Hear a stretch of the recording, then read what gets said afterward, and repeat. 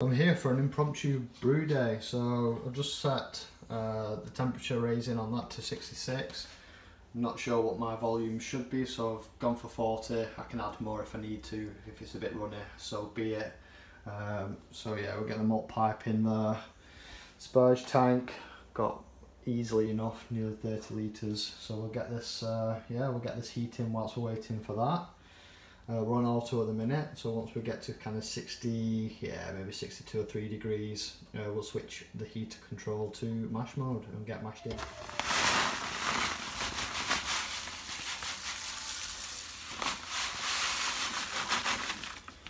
Just throwing in a few odds and ends that we've got left over and getting mashed in now, and with some rice hulls, get it all in there, give it a good stir, and away we go. Okay, lots of the grains going in, a bit of special B. Looking at the consistency of the mash, I'd say that 40 litres was pretty much on the mark. So hopefully you can see this. It's a very kind of nice, relatively thick, but just a good consistency all round. So like I said, we've got some rice hulls in there. Hopefully no stuck mash. And yeah. We'll get it recirculating around the malt pipe and then over the grain bed.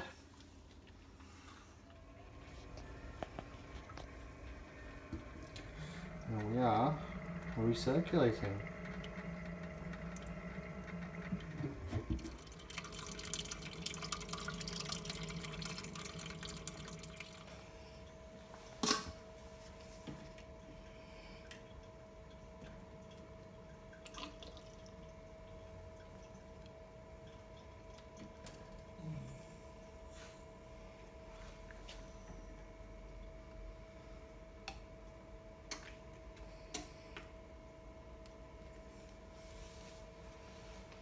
Time to mash out. I'm going to head on up to 77.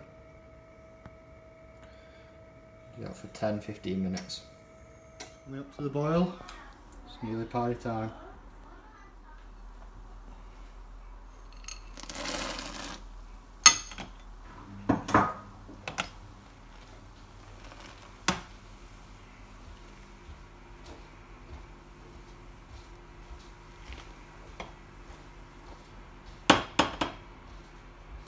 Is on, the water flowing to cool the condenser.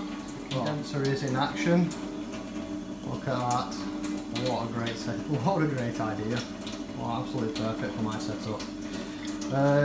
So anyway, we're down to kind of 45% power, which with the steam height is more than enough. Ended up with 53 litres, so we should boil off a good kind of 5 or 6 litres or so. Based on kind of previous, so let's see how we get on. Reached the end of the boil. We did the 15-minute hop addition with the proto flock, but now the steam hat is off. I'm whirlpooling with the flame out addition, and yeah, we'll give it a few more minutes, and then we're going to get the cold water pumping through the counterflow chiller, which is tucked away under there. Going to aim for 22 degrees Celsius on the return temperature. I'm going to get those and get that into 2 fermenters and do a split batch, one with SO4, US 04, one with US 05, no SO4, one with US 05. Hello all, so here I am, fresh off the back of a brew day. I've just done an American wheat beer today and I've worked up quite a thirst. So I'm actually going to be trying my mystery beer, which, yeah, this is basically the grain to glass. It was a bit of a use-all kind of recipe, so I don't know what kind of style this is, so if anyone actually does know, then please do let me know. It's got a bit of everything in it. Let me read it to you, because it's quite long, I can't bother putting it in the description, so I'll just read it out. So this is for a 23 litre batch, or that was the aim at least anyway. I think I got about 20. So 1.5 kilograms of lager malt, don't laugh. 1.5 kilograms of wheat malt, 1.5 kilograms of pilsner, 0.15 kilograms of carapils, 0.29 kilograms of Munich, 0.5 kilograms of pale, and 0.18 kilograms, or obviously 180 grams of special B. For the hops, I went 45 grams of Northern Brewer at the start of the boil, 35 grams of Tettnang 15 minutes before the end, and 20 grams of East Kent Golding at flame out. Usual proto flock in there as well at 15 minutes, and fermented it with safe ale SO4. So yeah, I have no idea what that is. I'm not going to say I knew what I was doing when I kind of came up with this recipe, but I looked at several kind of recipes and took like the best bits of each, and yeah, I mean, I just kind of ended up throwing what I just needed to get rid of into the pot really. So there we go. So let's just top this up and give it a whirl.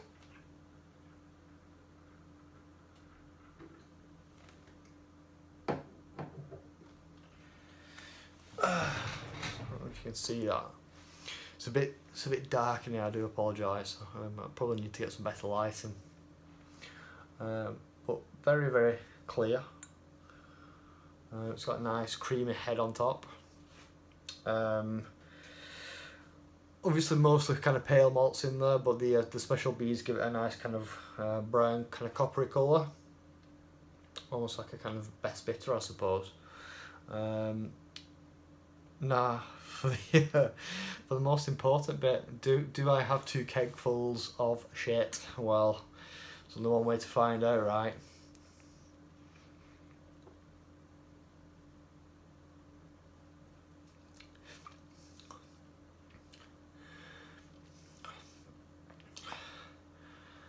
You know what? It's not half bad.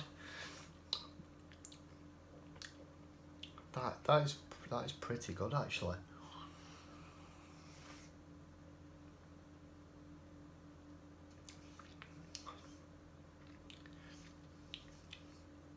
I said it looked like a bitter. It actually tastes a bit like an ESB, so an extra special bitter.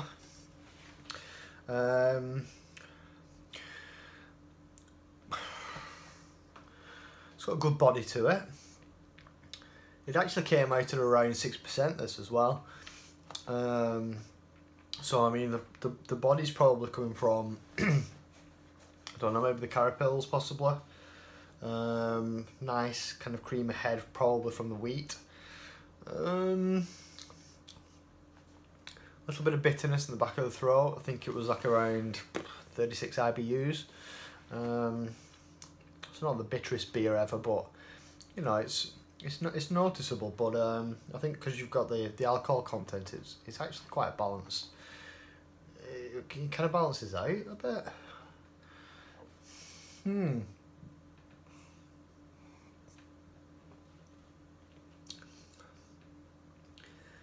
Definitely got the kind of roasty malt flavours. So even though there wasn't much special B in there, obviously it's it's made obviously an impact on the colour. That goes without saying. But I think it's kind of balanced out. Obviously from all the kind of pale malts a little bit. If that makes sense, probably not. You know what? It's a little bit. It's a little bit like the traditional bock that I did not too long back. Not as sweet though, not as sweet.